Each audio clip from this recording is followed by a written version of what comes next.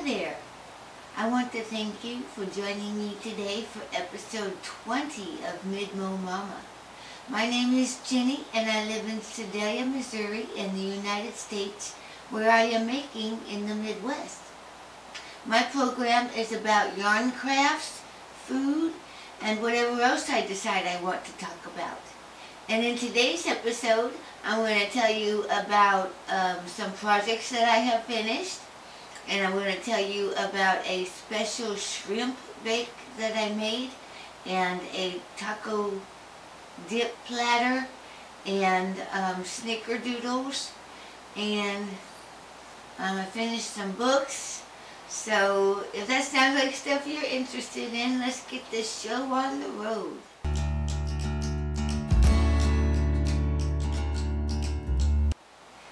And now it's time for Mama Crafts. And I finished some projects. They're super duper little projects, but I finished, and it's so refreshing to me to be able to show you stuff that I've actually finished for a change, rather than stuff that I'm working through. So, and it's small. It's nothing big. I didn't do an epic project, but these are absolutely adorable.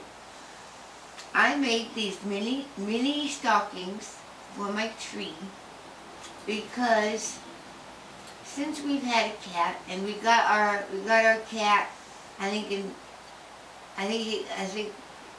got him in 2017.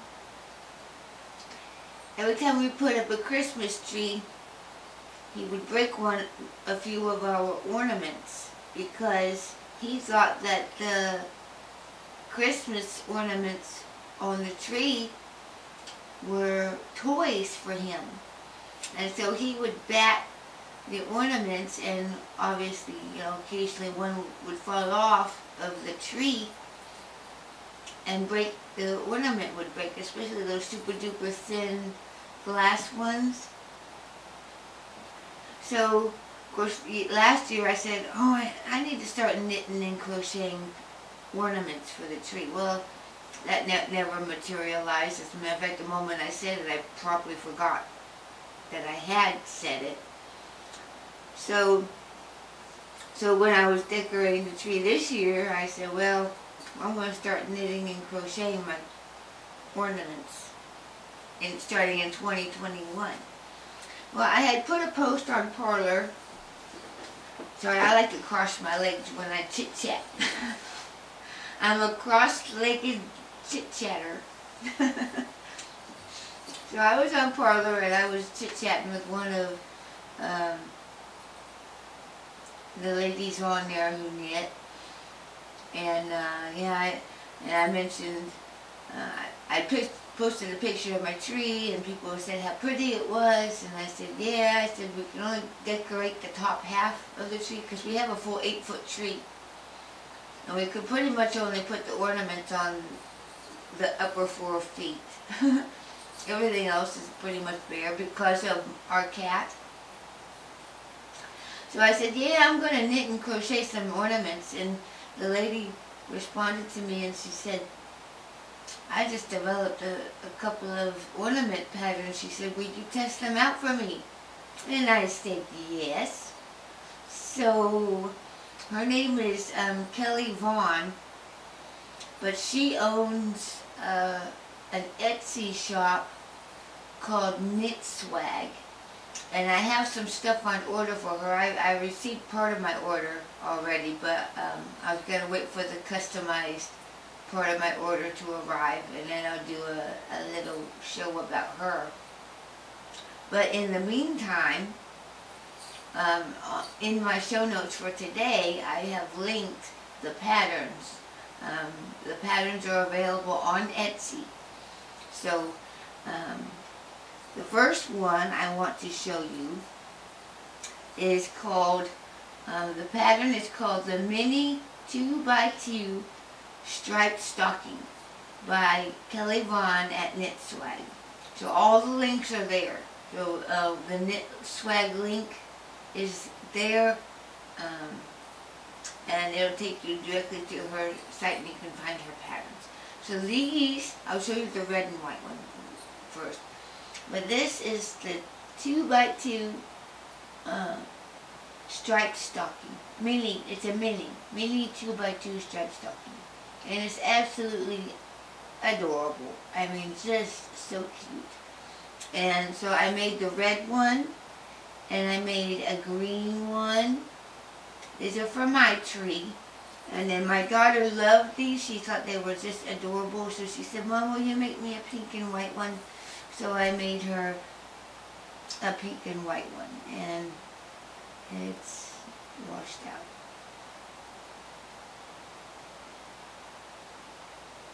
It doesn't show up as well. So all three together, there's red, green, and pink. Very cute. I'm very pleased with those. I also made a purple and yellow one.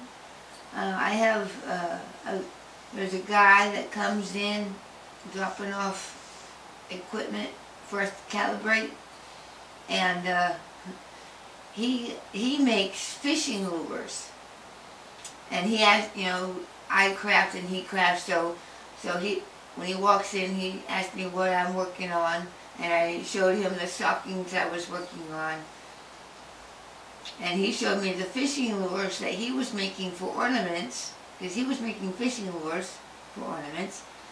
And he said, I tell you what, he says, if you make me a stocking, I'll make you a fishing lure ornament. I said, oh, that'd be great. So we're going to trade. And I said, well, what colors do you want?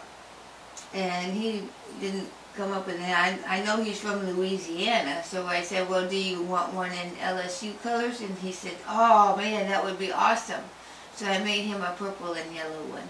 But I took it to work already, because he'll come in tomorrow, and I didn't want to forget. So Monday morning I put it straight away in my pocket, and then when I got to work I put it in my desk drawer, so that when he comes in tomorrow I'll be able to exchange ornaments with him. He better make me one, because I don't want to just give him one and then not get something back. Oh, I guess that would just be nice, though. I guess I can just be nice for once, so if he doesn't end up making me one, that's fine. But, so there's the striped one. And then the other one I made was by the same designer, Knit Swag, was the mini checkerboard stocking. So this is what it looks like. It's so cute. Look at that. And I made a red one, and I made a green one, and of course I made a pink one for my daughter. Aren't they beautiful? I just love them. So the stripes and the checkerboard are just absolutely adorable. Absolutely adorable.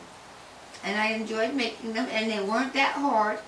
Now I tell you, I've never done color work before. I haven't, not on knitting needles. I've done some color work on knitting looms, but not very much with knitting needles. So this was a little bit of a challenge for me, but you know, it wasn't hard. You know, I didn't experience any moments of frustration with it at all. So if you're not sure you would like something that alternates everywhere, yeah, it most certainly takes a little bit longer, because you know, you're dropping the yarn and picking it up and dropping the yarn and picking it up. And I do have a finger tool that has 2 feeds on it, but I wasn't sure where I had put it, you know, because I thought maybe I would try it. But I don't know how I would use it if I was going to purl. So I wasn't ready to try a new thing, because once I got going on these, I was like, okay, gangbusters, I ain't stopping. So that was fun. I enjoyed that. And then, so I worked on those at midnight, but Monday night, this past Monday night, I didn't know I had it in my mind that I wanted to start a hat, because I never got around to making hats for my kids other than the one. So I wanted to start a hat. But Monday after work I piddled around and didn't get my pattern or my yarn ready, so I just took the thing that I was enjoying before I started making the stockings, and that was my sweater. So in my Geeky Girls knit bag, I made a little bit of progress on my Janet Guthrie sweater. The pattern is by Ann Hansen, and I'll throw a picture of it on there. And so since the last time, I had made some progress and I'd showed it to you, but this is where I'm at now. And since the last time, here's where I put the marker right here. So I've only made it a few rows, about 8 rows maybe, since this stitch marker.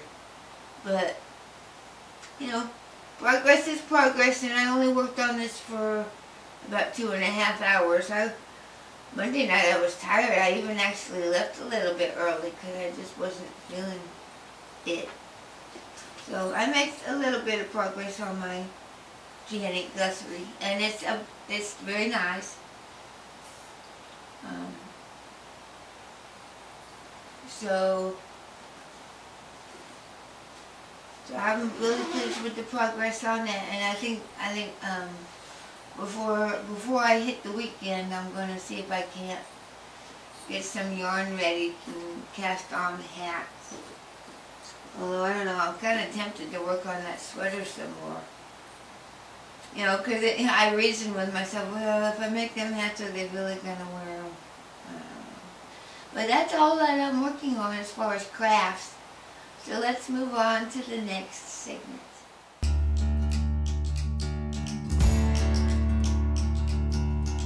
And now it's time for Mama's Pattern Showcase. And this is the part of the show where I show you patterns on Ravelry that are also available from other sources. I go to the top 20, and so I choose, you know, I find the top patterns that are available elsewhere, and I show them to you here. So last week I did 3 crochet patterns and 2 knit patterns. So this week I would do 2 crochet patterns and 3 knit patterns. So the first pattern I would like to showcase is the Favorite Hat by Sonia Otto. This pattern is number 1 on the top crochet top 20. You can purchase it on Ravelry for $4, or you can get it free at The Pretty Stitch on YouTube.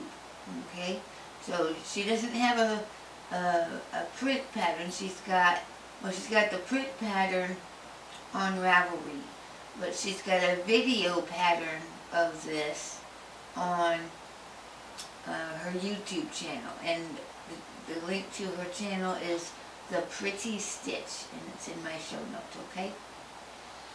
So let me tell you about it. It is a crochet hat in sizes child to adult using U.S. crochet terminology. It's an intermediate crochet level. It says this is pattern 3 in my series 12 Days of Warmth. There is also a video for this pattern. You can find it here, and it's the link to her YouTube channel. The Favorite Hat is literally my favorite hat. It is my favorite hat that I have ever designed. The pattern has been tested, and she says many thanks to my testers. So it's an adorable hat. It's very cute. It's got a little bit of a zigzag pattern to it. You can do it in single colors, or you can do it in stripes, or however you like. And the samples that she has posted are very, very lovely. So check out that one, The Favorite Hat by Sonia Otto, O-T-T-O, Otto. The next pattern I would like to showcase is Rocking Horse by Veronica Cromwell. This pattern is number 2 on the Crochet Top 20. You can purchase it for $4.21 on Ravelry, or you can get it from issue number 33 of Crochet Now magazine. It is it uses bulky yarn and a J-hook. It uses UK crochet terminology, but the pattern of course is in English. It says, "This cute rocking horse is a perfect addition to any Christmas decor and a lovely toy for little ones after." The pattern is beginner friendly. You will need a size 6mm hook, a small amount of black yarn, toy stuffing, tapestry needle, and 2 black safety eyes, 12mm. Very nice. So check out issue 33 of Crochet Now magazine, and you'll be able to obtain a copy of that pattern. It is really an adorable stuffy. And it's a fairly decent size. She gives the dimensions, but they're in centimeters, and I'm not going to convert that for you. But she said it was 75 centimeters tall by 67 centimeters wide. So, if you like doing stuffies, I suggest you take a look at that one and see if you can get a back issue. Looks like issue 33 was the September 2018 issue. So apparently somebody on Ravelry made it, and then it was all the rage, and so that's probably why it's number 2 on the Crochet Top 20. But usually most magazines have back issues available, so I didn't look, so if it's not available, I apologize for leading you down the wrong path. But if you can obtain a copy and you're a stuffy maker, then I think that would be a good choice. So now we're going to talk about the knit patterns. The first knit pattern I would like to showcase is called Mutze 2. It's M-U-T-Z-E and the number 2. It's a numeral 2. By Norman Schwartz. This pattern is number 5 on the Knitting Top 20, and you can get it for free at Nimble Needles website. It's not even a Ravelry download, so you have to go to Nimble Needles website to obtain the pattern. It's a hat using light fingering. It suggests cashmere.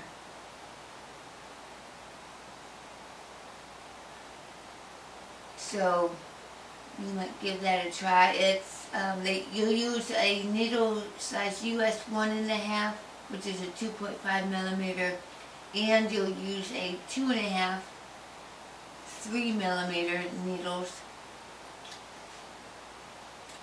It's only available in one size, looks like. A simple cashmere hat pattern with an inverted hem that can be easily adapted to any size and other types of yarn. Most of it is knit in plain stockinette stitch, while the inside of the hem is a 1x1 rib. There are very detailed instructions on how to adjust this hat to any other size, but you will have to do it yourself. So it's more of a very detailed recipe. There are no instructions for other sizes. Given that a lot of makers will want to knit this in a more affordable yarn, I thought this was the much better choice. If you choose the same yarn, you will need 3 balls, 25 grams each of yarn, because it's cashmere. Though I only used up half of the skein in the contrasting color, so if you plan to knit 2 hats, you'd only need 5. This hat is knit in the round. You will need 2 sets of needles, either circulars or DPNs, because the inside of the hem is knit with 1 needle size smaller, both to make the ribbing look neater and to adjust for the different ease. So if you're interested in making your first cashmere hat, or if you just want to make a hat that has a reinforced brim on the inside, I guess that would add a whole separate dimension of warmth. And check out that one. It's a free pattern at the website Nimble Needles. So that is Mutts 2 by Norman Schwartz. The next pattern that I would like to showcase is called Juniper Mousse by Rachel Borello Carrillo. Carol. Sorry, I got ahead of myself. I apologize. I said her name wrong. It's Juniper Mousse by Rachel Borello Carroll. And the pattern is available at the Knit Picks website. It is not a Ravelry download. It uses Knit Picks Big O yarn, which is bulky. And it uses a US 10 knitting needle. You need 330 yards. And the mousse is about 12 inches tall. It's a pattern available in English. It is a free pattern. Pick up your needles and spread some winter cheer. Juniper Mousse is knitted in soft, squishy Big O yarn to make him extra floppy and cuddly. But he would be just at home on the mantle as in a stocking. He is made in pieces and sewn together, and his optional wreath is fully removable. So there's a wreath around his neck. Very, very, very cute. This pattern is number 8 on the Knitting Top 20. And like I said, you can get it free at Knit Picks. And I tell you what, this mousse is very adorable. So if you like the rocking horse but you don't crochet, check out the Juniper Mousse, because it's a similar item. It's knitted, so, and that's very adorable, just very, very cute. So check out Juniper Mousse by Rachel Borello Carroll. I want to rhyme. So that's why I was going Rachel Borello Carrillo, because it rhymed, but her last name isn't Carrillo, it is Carroll. Carroll. So, cute pattern. And finally, the third knit pattern I would like to showcase is called the Ribbed Temperature Blanket or Scarf by Gabrielle Vizina. This pattern is number 17 on the Knitting Top 20, and the pattern is free at Gabrielle Knits website.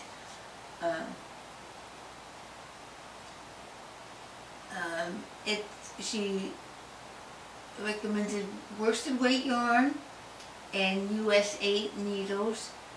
You can make a scarf 60 inches by 14.5 inches, or you can make a blanket 60 inches by 51 inches.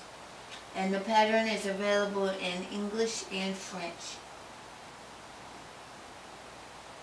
She gives you a link for a friendly cow knit along for 2021. I didn't click the link. Let me find out where that link goes. Oh, it's a Ravelry group. So if you want to join her Ravelry group and knit along with her, that'd be good. But it says temperature blankets and temperature scarves are always a popular project amongst knitters. The concept is to knit one row for each day of the year in a color corresponding to the temperature on that day. They are great projects because they are easy to knit. They are the pinnacle of the loyal whip that will always be there for your Knitflix nights.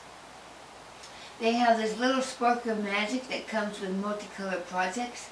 You can't really imagine what they'll look like until they're done.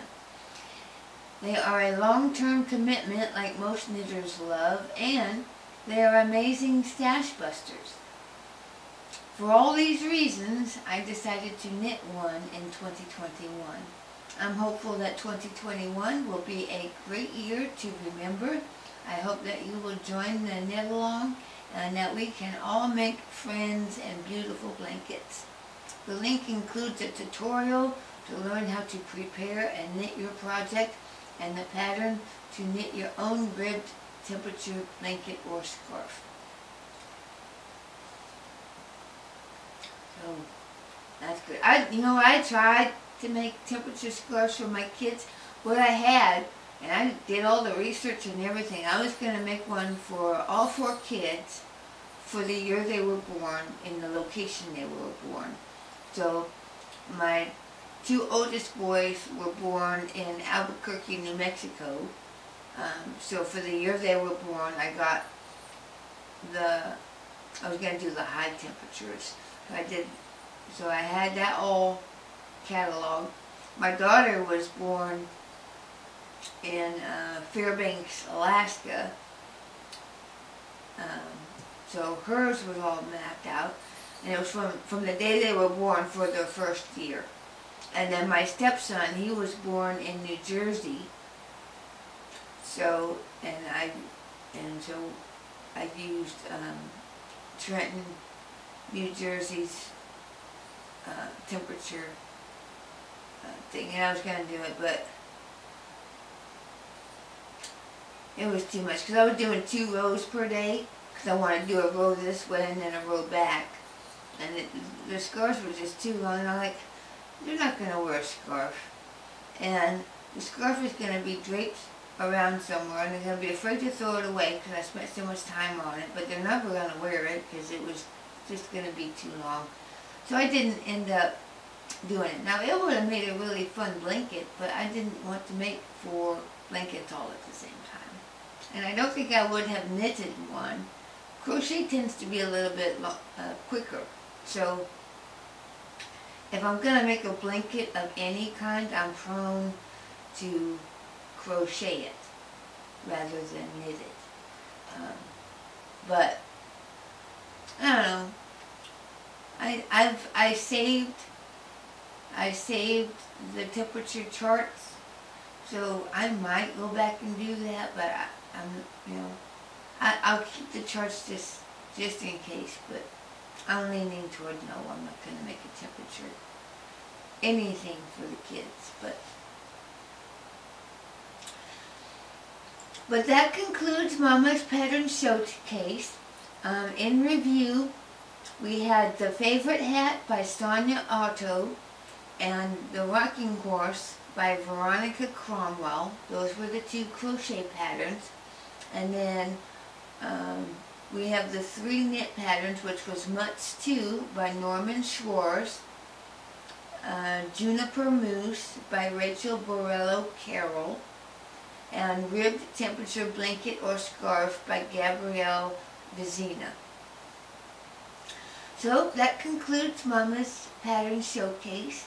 Let's move on to the next segment.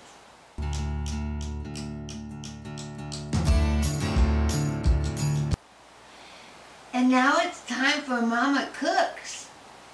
And I cooked and baked this week, which is great because I didn't do hardly anything in the past couple of weeks.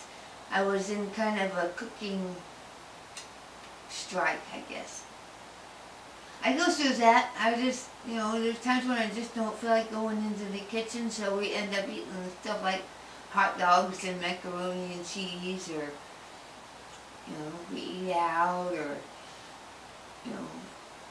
I, make stuff out of a box or whatever, stuff that nobody cares about, So I don't like to share stuff that's, that I make that's special. So I'm not going to show you how I make my macaroni and cheese or hamburger helper or anything like that. That's silly. So the first recipe I'm going to share with you is called Taco Dip Platter. I made this for our Christmas family gathering at church. Every year our church has a Christmas fellowship where everybody brings finger foods and treats, and it's set up buffet style. They have like 4 big tables set up on all the corners with food, and they have games and crafts and music, and it's just a wonderful time of eating and fellowshipping. And we social distanced, for the most part, and we had gloves, so everybody wore food service gloves to dip their food from and stuff like that. So we were very sanitary, and we had a good visit, and we weren't crammed at large tables. There were smaller tables, so we were sitting in groups of family, and a lot of family, they stuck to their own table, but some families that were smaller were mingled with a couple of other families. But it was all good. But anyway, I made this taco dip platter, and I made some Snickerdoodles, which I'll talk about in Mama Bakes. But this recipe, the taco dip platter, I'm still using this Best of Country Cooking by Taste of Home. It's a 2000, and I'm just really enjoying these recipes in here. I subscribed to Taste of Home magazine for years, and every year I would buy their yearbook, which contained all of the recipes that I had just subscribed to in the magazine, but they were contained in a book just like this. Well, they're packed away somewhere, and I can't get to them. But my mom doesn't cook anymore, and so she gave me all her cookbooks, and so she got a whole library of these, probably about 5 years worth. And so I just started cooking out of this one, and they're the same type of recipes that you would find in country cooking or Taste of Home, and also quick cooking. I subscribed to that one as well, and would buy the yearbook for quick cooking as well. But this is the yearbook, the Best of Country Cooking. So at any rate, I got the recipe from here, and it was good. It was basic. It was just your traditional layered dip using refried beans and guacamole and salsa and sour cream and whatnot, and you serve it with tortilla chips.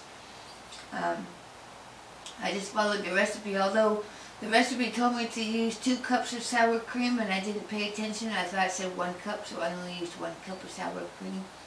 But that's fine. No, I'm sure nobody noticed. But I made the recipe exactly like it said in the book, except for only using 1 cup of sour cream. So used to, I guess, but half of the container was enough. So I just didn't pay attention. I was 1 cup, oh, it must be 1 cup of this too, but it wasn't, it was 2 cups.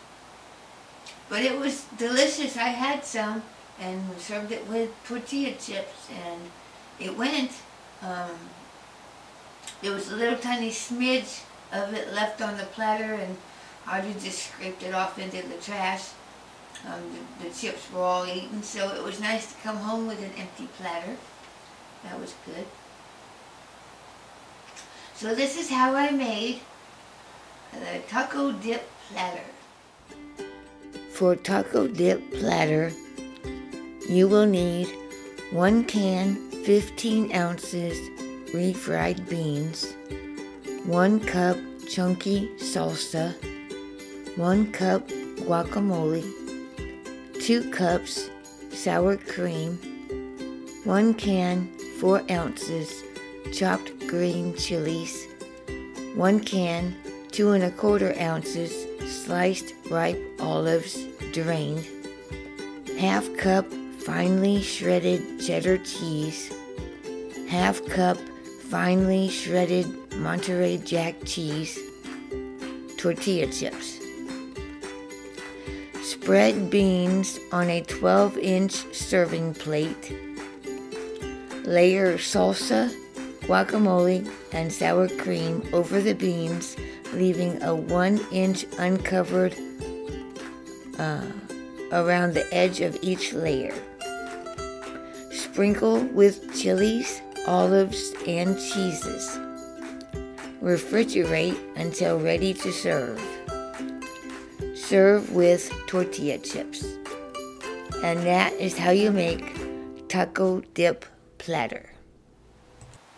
The next thing I would like to talk about is a casserole that I made last Thursday.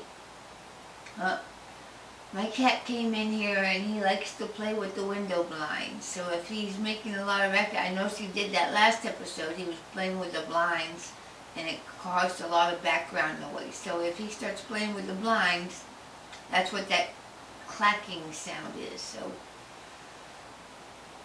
he's looking at him. Thank you. Stay away from him. So I made a special shrimp bake. And personally, I didn't care for it. Audrey really liked it. One, I used pre-cooked shrimp, and because I used pre-cooked shrimp, putting it in the casserole was dumb because it overcooked the shrimp, and the shrimp was very, very chewy and tough. So maybe if I had made it with raw shrimp like I should have, then maybe it would have turned out better. The flavors of it were fine. It tasted fine. I guess I just was excuse me, I was dissatisfied with the way the shrimp turned out. But it's called Special Shrimp Bake. And what did I do different? There's one thing I did different. It asked for 1/8 of a teaspoon of ground mace. Okay?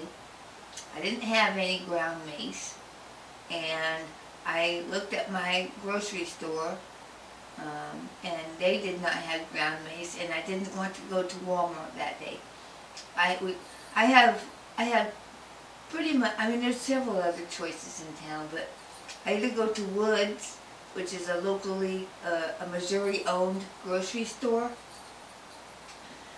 So there's Woods or there's Walmart. Well,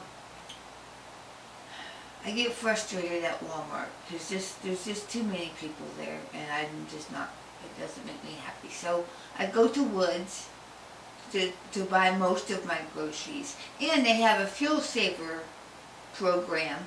So when I buy groceries, I get cents off on my fuel, and if I fill up my gas tank at their gas station, I get, you know, whatever many cents a gallon off. So to me, even though I'm probably paying a little bit more for the groceries, I'm getting it back by filling up my gas tank. So it's fine.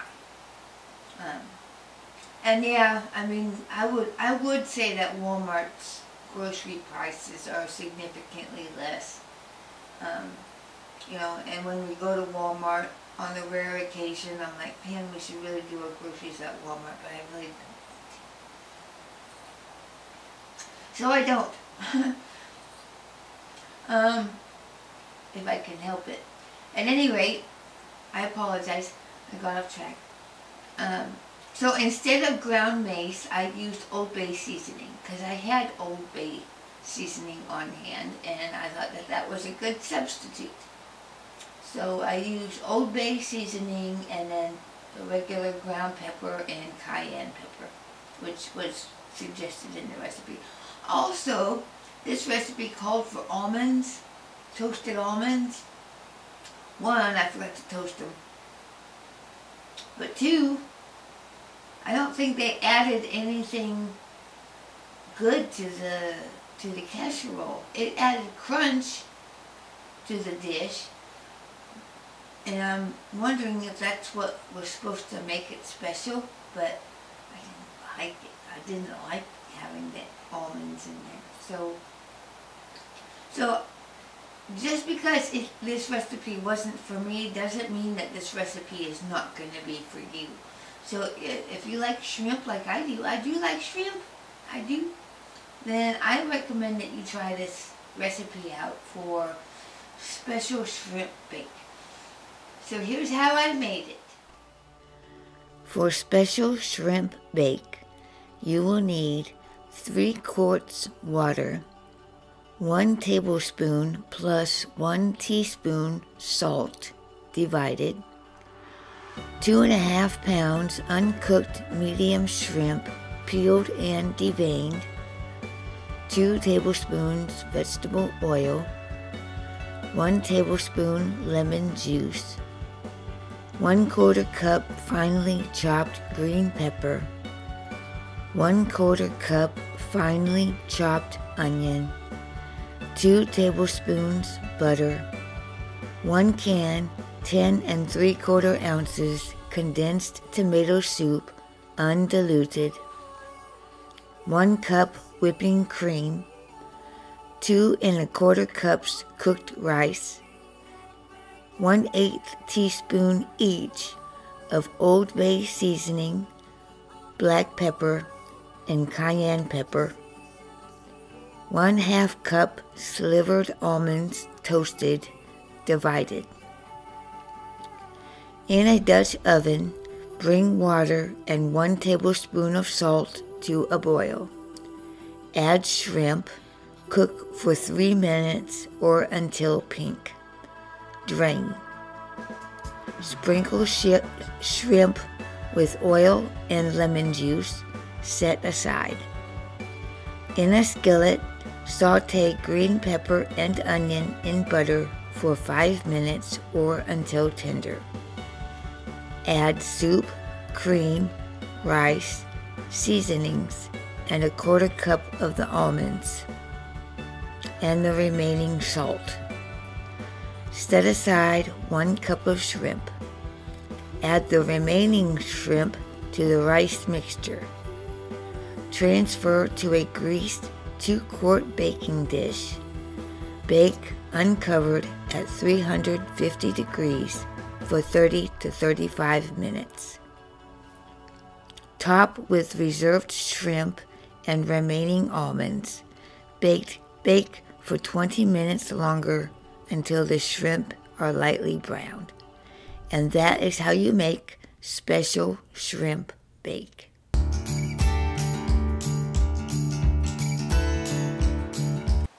And now it's time for Mama Bakes. And this time I made a batch of Snickerdoodles. I have my recipe in the show notes, just like I have all the other recipes that I make. I don't know where this recipe came from. It's possible it came from a Betty Crocker cookbook, because that's where most of our cookie recipes come from in our family, but I couldn't swear to it. I have no idea. But it's a wonderful recipe. It's very easy to make, and I had them done in no time. I made the Snickerdoodles along with the taco dip for the Christmas family gathering. So, and they were delicious. I didn't come home with an empty tin, but I traded some. There was another lady named Dina who made these wonderful cinnamon cookies, but they weren't cinnamon like Snickerdoodles. They were cinnamon they were like a cinnamon spice cookie, which was more like a. She said that she used a cake mix to make them, and I imagine she used a spice cake mix. But they were wonderful. So I was complimenting her on her cookies, and she was complimenting me on my cookies. I said, well, let's trade some, because at the end of the evening we both had some left over. So she gave me half of what she had of her cookies, and I gave her half of what I had left of my cookies. So so it was a nice trade. But and then whatever was left of my cookies, Scott ate them. I got two. I got two of my own cookies, and that was it. He gobbled up the rest of them. And he doesn't have any teeth, but they were soft. But he doesn't have any teeth, so he must have really, really enjoyed them if, you know, he ate them without teeth. He's getting his Tipperary plate fixed today. He's going in there and having them file it down or something. He's not getting his real implants until I think February, because they have to make sure all of his gums are completely healed before they fit him for his permanent implant. So I chase rabbits. I chase rabbits too much, I'm sorry. But this is how I make Snickerdoodles. For Snickerdoodles, you will need 1 cup butter, 1½ cups sugar, 2 large eggs, 2 3/4 cups flour, 2 teaspoons cream of tartar, 1 teaspoon baking soda, 1/4 teaspoon salt, 3 tablespoons sugar, 3 teaspoons cinnamon. Preheat oven to 350 degrees. Mix butter, sugar, and eggs thoroughly in a large bowl. Combine flour, cream of tartar, baking soda, and salt in a separate bowl. Blend the dry ingredients into the butter mixture. Chill dough for about 15 minutes. Meanwhile, mix sugar and cinnamon in a small bowl. Form into 1-inch balls of dough. Coat in sugar-cinnamon mixture and place 2 inches apart on cookie sheet. Bake 12 minutes. Remove from pan immediately. And that's how you make Snickerdoodles.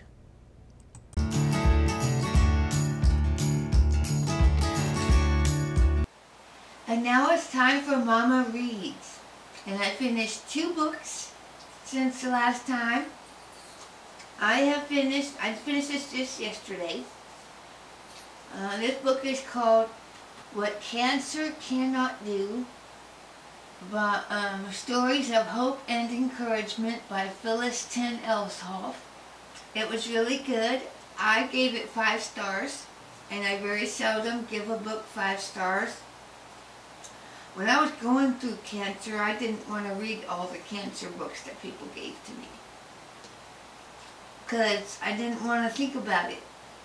And you know what? If I had read this book, that probably would have helped me a little bit. Not that I was, yeah, I was definitely suffering, but this probably would have encouraged me a little bit along the way, and I just didn't let it, because I was, you know, you get tired of talking about it when you're going through it, you know, because that's all people want to talk about, how you're feeling, what you're doing, how, you know, all of that. And so when I was by myself, I didn't want to be thinking about cancer, because I was thinking about it enough every time I left the house. So, but this is a good book. Even if you're not going through cancer, if you're going through a difficult time, this has been immensely encouraging. Just reading this over the past couple of weeks, it warmed my heart. So, and I know there's lots of books out there that will give you hope and comfort and courage, devotions and whatnot, but I just found this one to be very, very helpful. So check that one out, whether you're suffering from cancer or not. That is a very good book.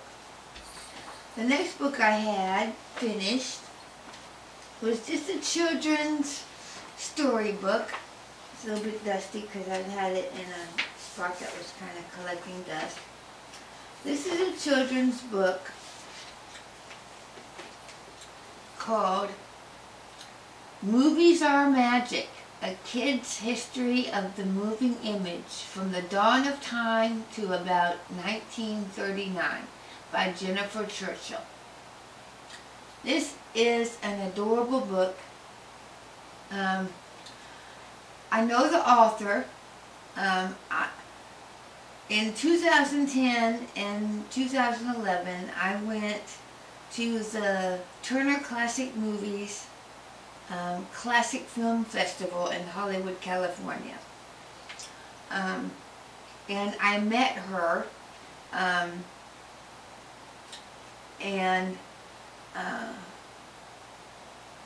we met on opening night, and we kind of chummed around together because she was alone and I was alone, and we were about the same age. She's probably about 5, maybe 10 years younger than me. But we were, we were about the same age, and we were just we had a little bit in common. So we palled around together.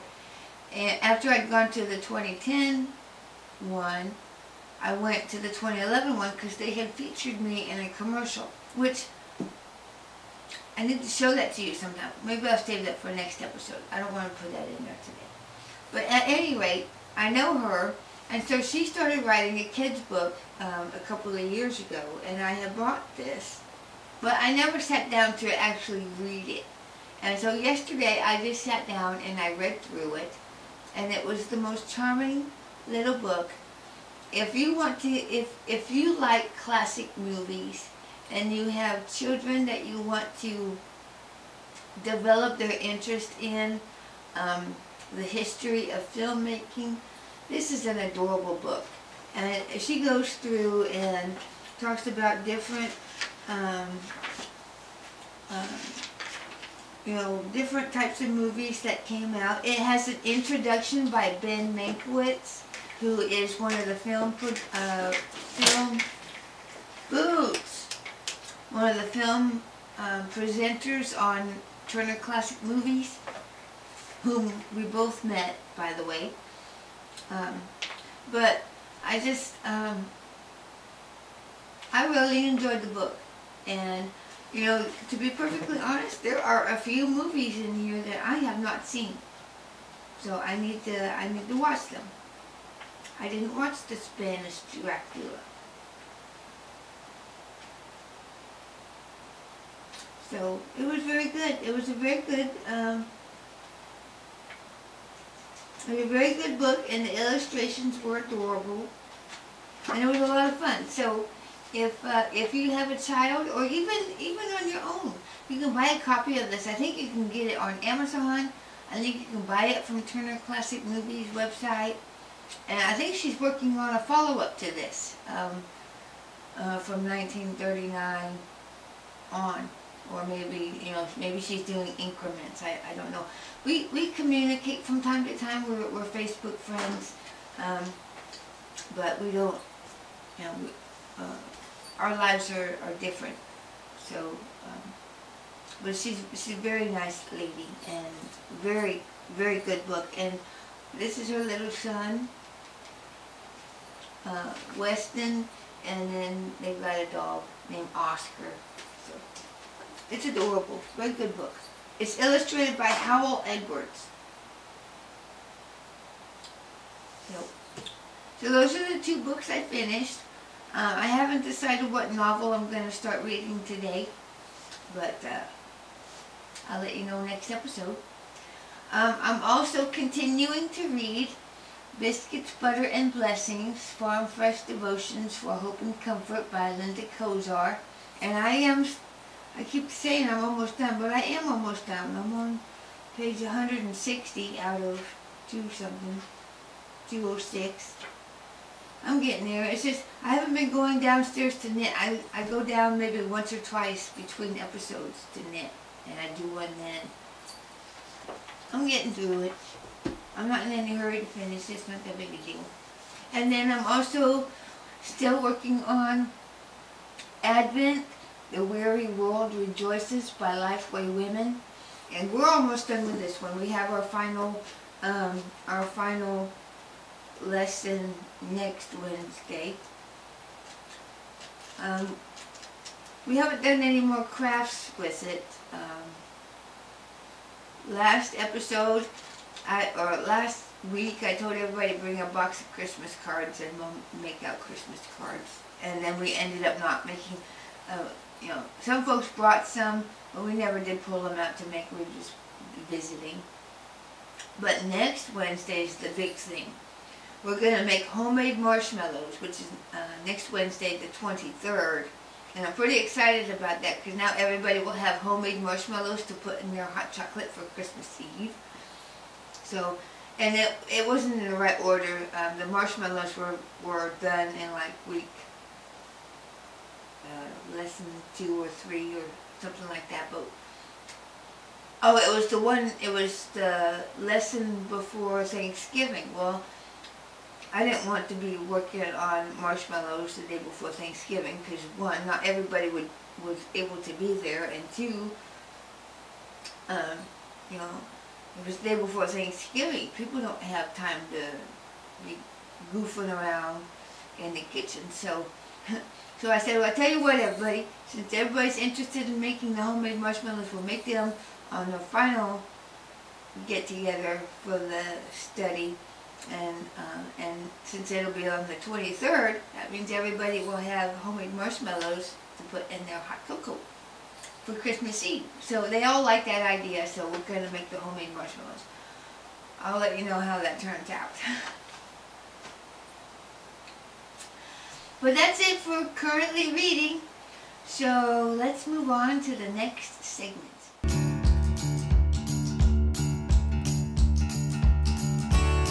And now it's time for Movie Mama. And I watched a few movies. I watched quite a few because I don't know why. Oh, because I was making all them Christmas stockings, and so I found them easy to do while watching the movie. So I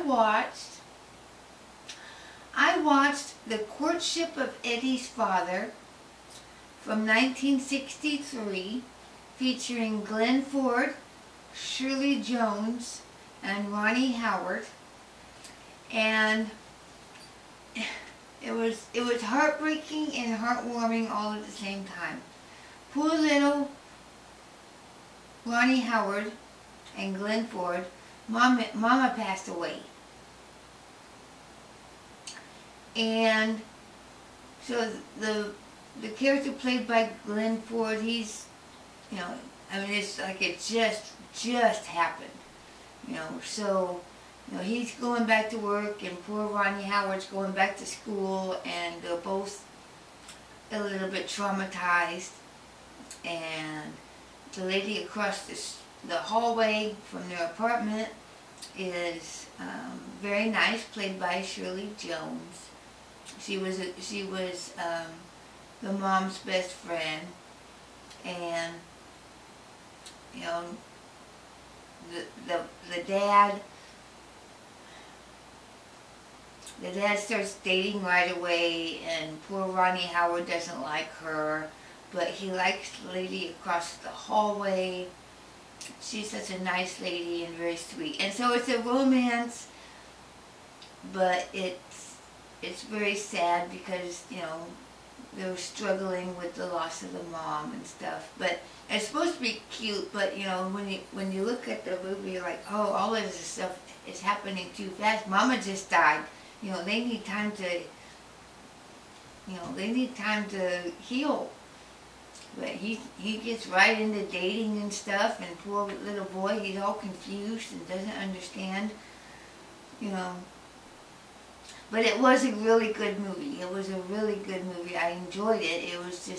It was a sad movie. But it was a good movie too, because it had a happy ending. But, you know, when there's a death in the family, like the mom, that's a big deal. And the filmmakers didn't treat that as a very big deal. I mean, they did. It was traumatic, but the way people told stories back then, because everything had to move fast, and of course, they didn't have time to go into, the psychological ramifications of grief and all of that stuff. They touched on it a little bit, but it was a heartwarming movie though. So if you ever get a chance to see The Courtship of Eddie's Father from 1963, I recommend it. That was a good one. I watched Heart of the Holidays from 2020 with Vanessa Lenges and Corey Sevier. I wrote it down that I watched it, but when I looked at the picture, I can't remember what it was about. Clearly I wasn't paying attention to that one. Heart of the Holidays.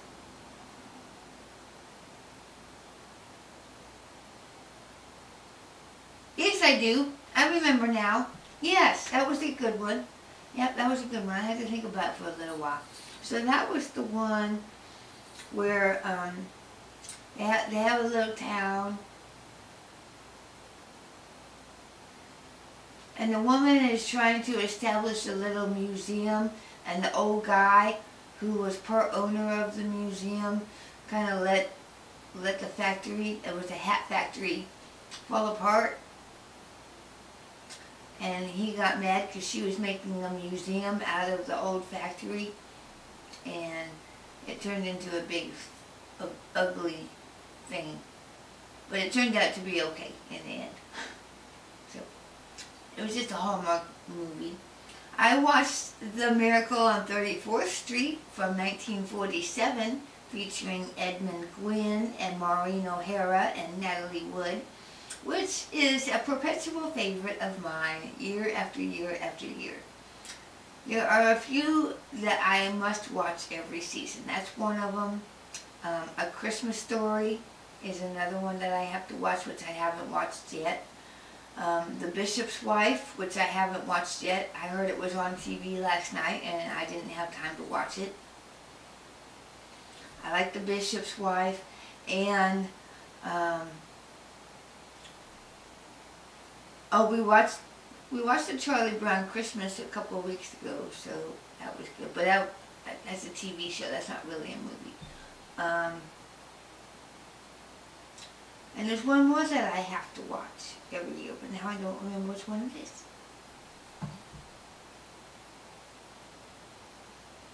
So it don't matter.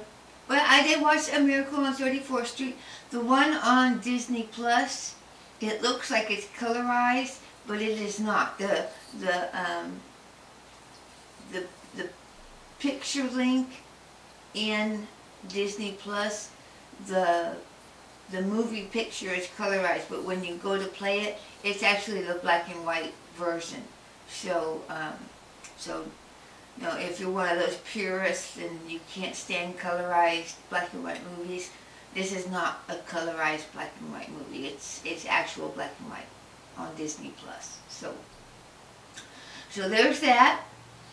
I also, on Disney Plus, I watched the 12 Dates of Christmas, which was adorable. It was like Groundhog Day, only it was Christmas, and it was wonderful. She woke up 12 times to different things.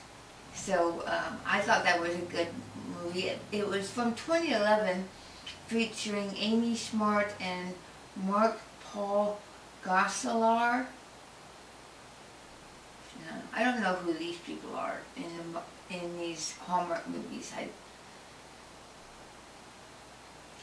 It was a Hallmark style movie, but it wasn't Hallmark because it was on Disney Plus, so it couldn't have been a Hallmark movie.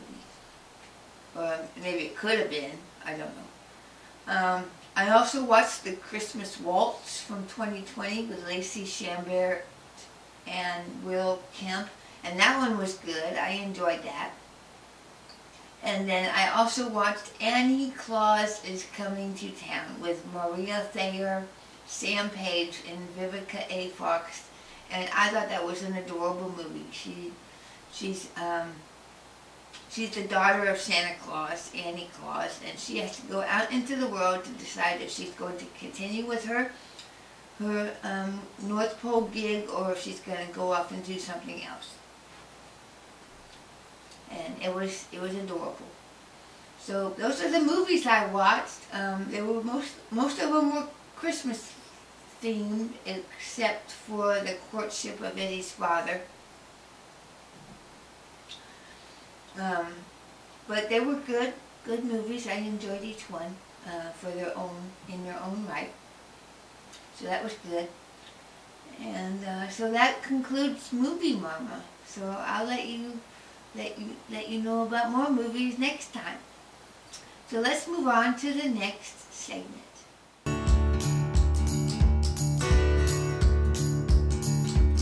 And now it's time for Miscellaneous Mama. And this is the part of the show where I just tell you whatever I feel like telling you. I already told you about the Christmas family gathering during the Mama Cooks segment, so I'm not going to talk about Christmas family gathering at church. Coming up tomorrow night,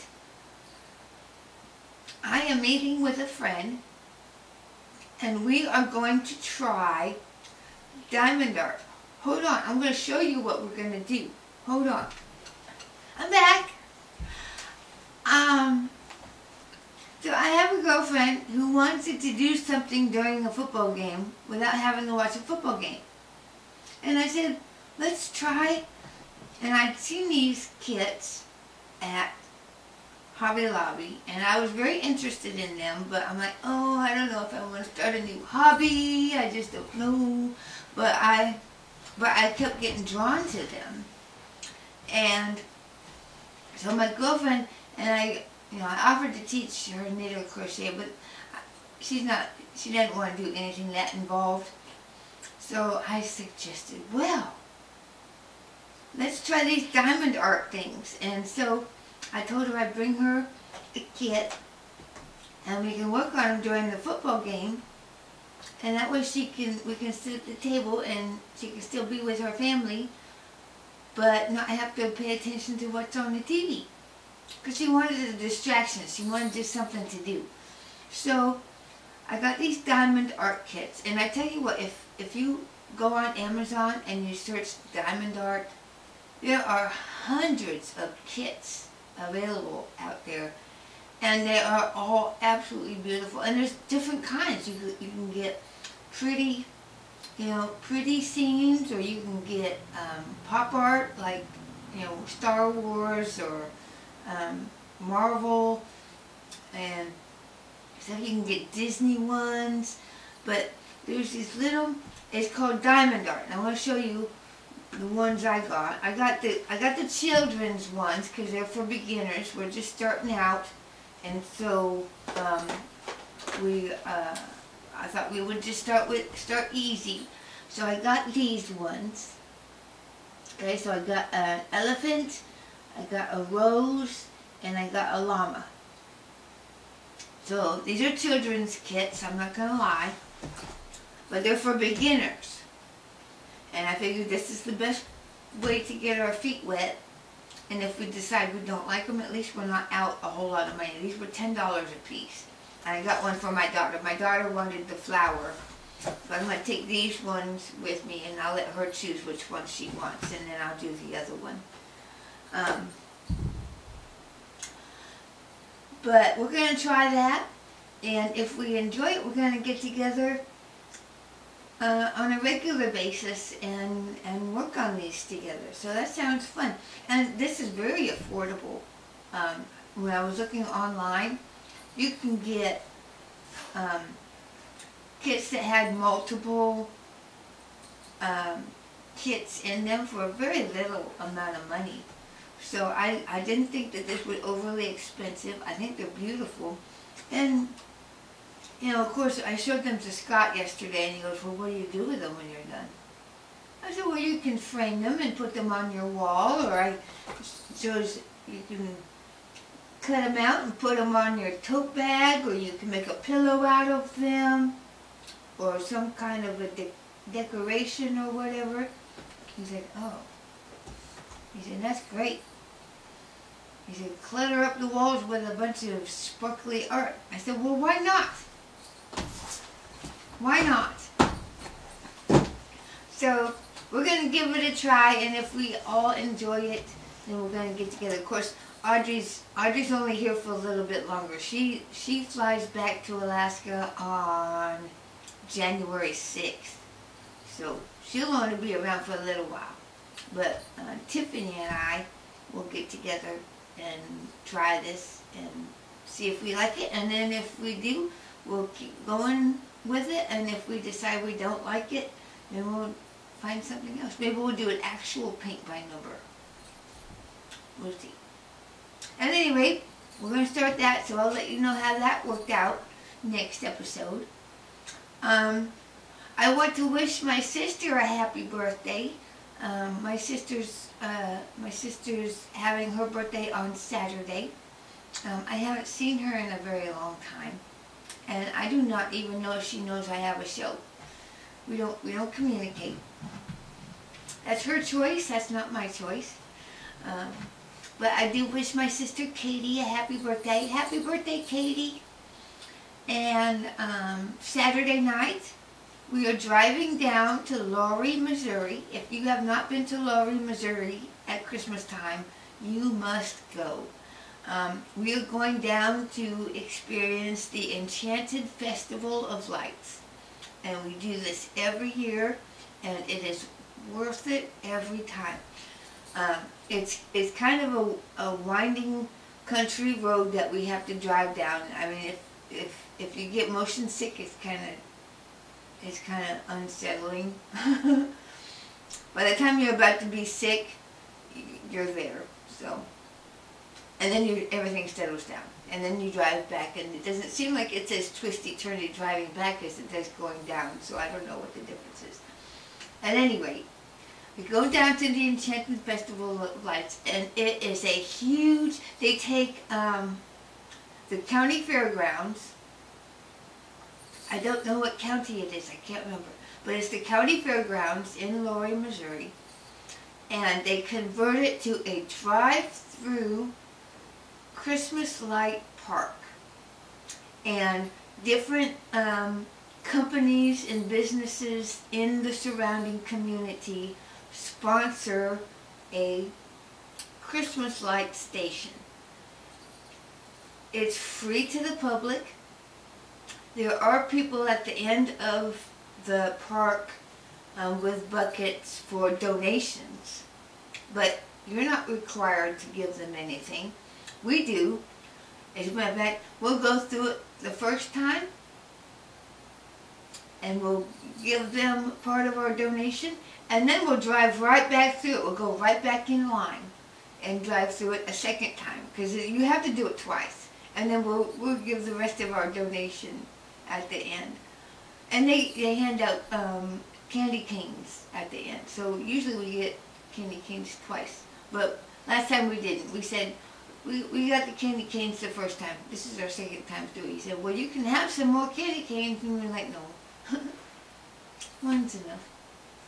And then there's a place we go down to eat afterwards called Chances Are. Although the first time we went there, it was fantastic. Subsequent visits, I have enjoyed the food less, so I'm kind of wanting to try something else this time. But anyway, we're going to go down there Saturday night. We're going to go see the lights twice and go someplace to eat. So that will be enjoyable. I'm looking forward to that Saturday. And we got a Christmas Eve candlelight service at church. and that's at 6 or 6:30. 6 or 6:30. I'll find out before we go. And Christmas Eve, what do we do on Christmas Eve? I make rotel, and we have rotel, and if there's cookies left, we eat cookies, and we have snacks on Christmas Eve. And then we're going to my folks' house on Christmas Day to have a big meal. I'm not sure what we're having. Usually Dad wants to have a prime rib on Christmas Day.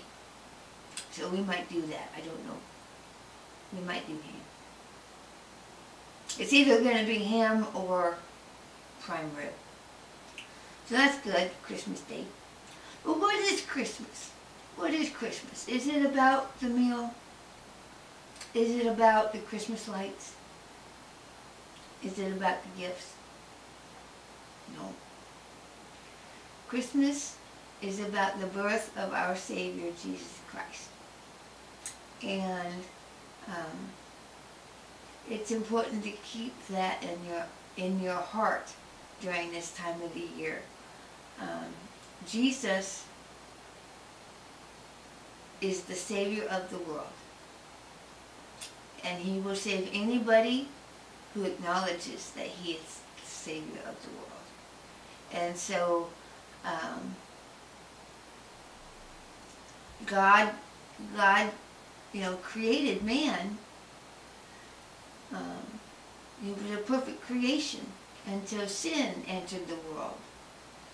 And the entire Old Testament points to the coming of a Savior. And over the course of time, God said that He would send someone to redeem us from our sin.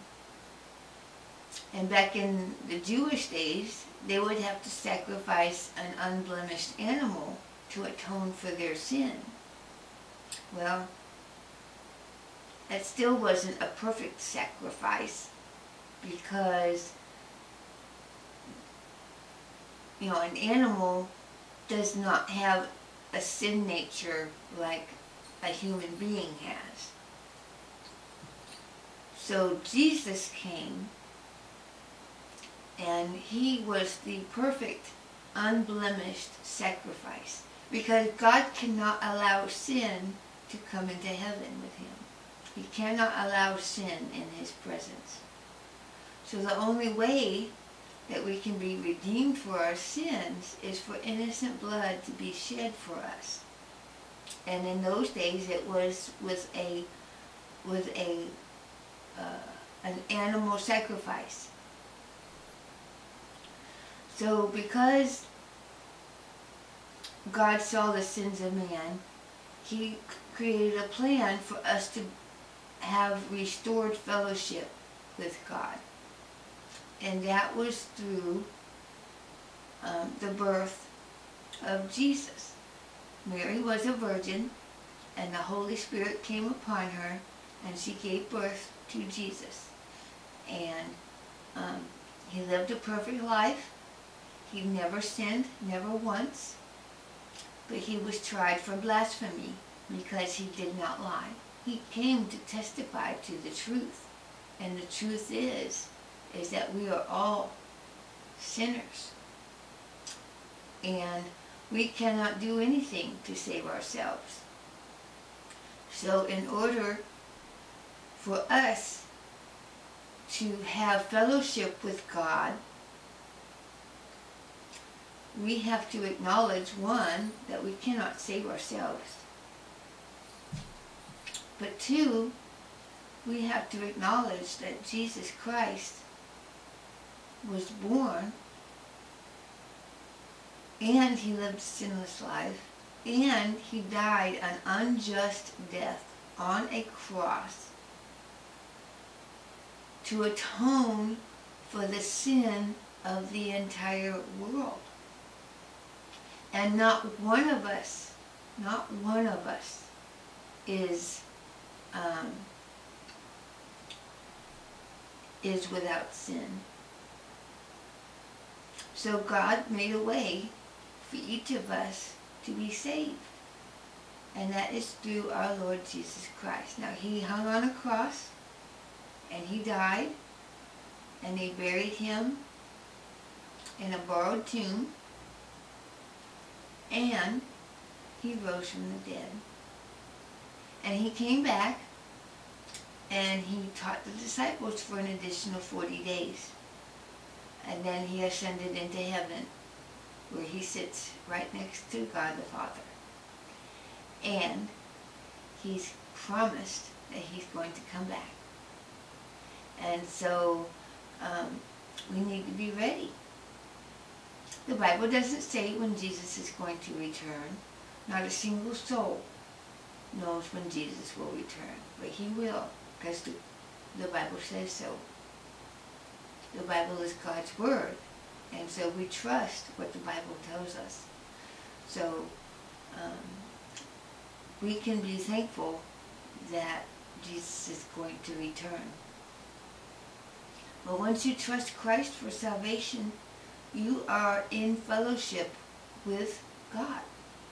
Because what Jesus did on the cross paid the penalty for my sin.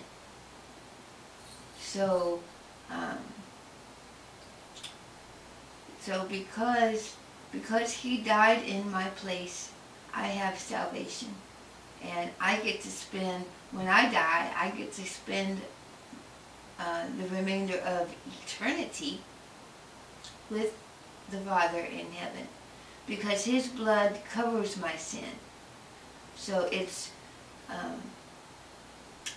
just as if I hadn't sinned, because when God looks at me, he sees the blood of his Son covered me. So that's a very beautiful thing. And if you don't know Jesus Christ as your personal Savior, I encourage you to seek, because when you seek, you will find. If you need to know more about Jesus, I can help. I can help you. But there's people in your community that are also available to help you. There's any one of the local churches. Baptist. I'm Baptist, but we're not the only Christians on the planet. There's Presbyterians, there are Lutherans, there are Christian churches, there are Methodist churches, there are Assembly of God, there are there are any number. There's numerous non-denominational churches. So the answers can be found if you're seeking earnestly. And all you got to do really is pick up a Bible and start reading the book of, well, any one of the Gospels. Everybody recommends that you read John first, but read any one of the Gospels. That tells you all you need to know about Jesus. And there's 4 of them: Matthew, Mark, Luke, and John. Read any one of those 4 Gospels, and you know who Jesus is. So there are means. There are means to know about Jesus if you want to know. So let's see. So watch out for January's episode. My next episode will be January 7th.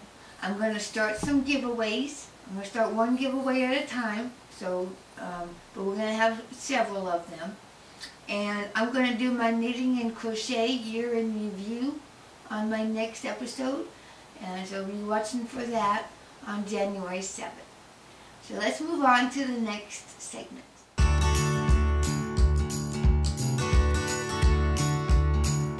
I want to thank you for joining me today.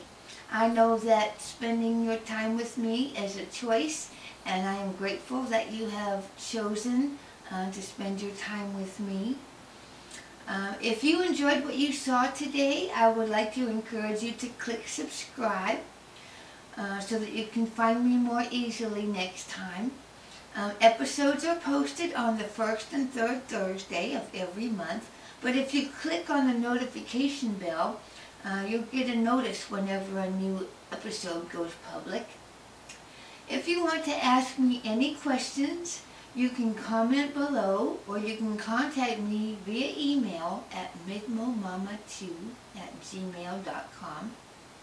I can be found on Instagram as MidMOMama1. On Ravelry and on Parler, I am also MidMOMama. Until next time, may God bless you. Merry Christmas. And I wish you a Happy New Year. Bye.